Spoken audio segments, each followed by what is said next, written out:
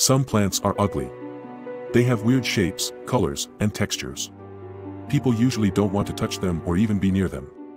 However, some people think ugly plants are interesting and even beautiful. They can add character to a garden and make it more unique. These are the top 5 ugliest plants. 5. Sundew. The sundew is an insectivorous plant that uses its sticky leaves to trap and digest small insects.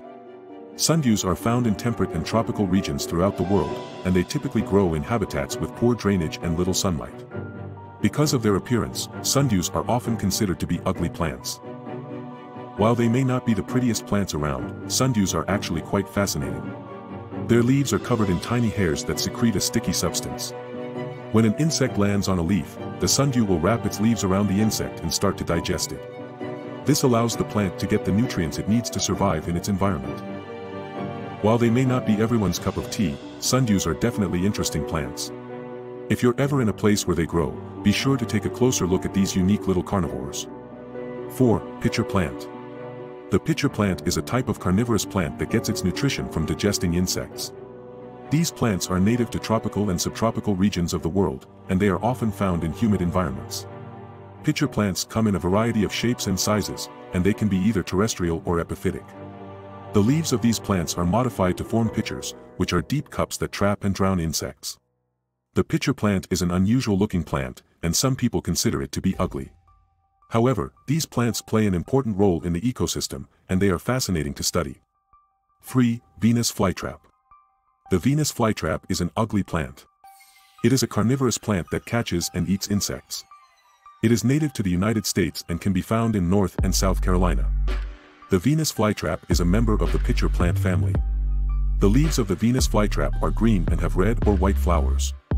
The plant gets its name from the Greek goddess Venus. The Venus flytrap is not a very attractive plant, but it is an interesting one. 2. Succulents. Succulents are often seen as ugly plants, with their strange shapes and colors. However, there is a certain beauty to them that can be appreciated. They are often very tough plants, able to survive in harsh conditions that other plants would not be able to. This resilience is something to be admired.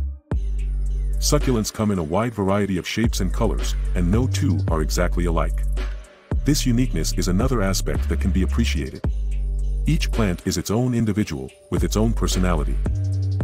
While they may not be everyone's cup of tea, succulents can still be appreciated for their own special qualities.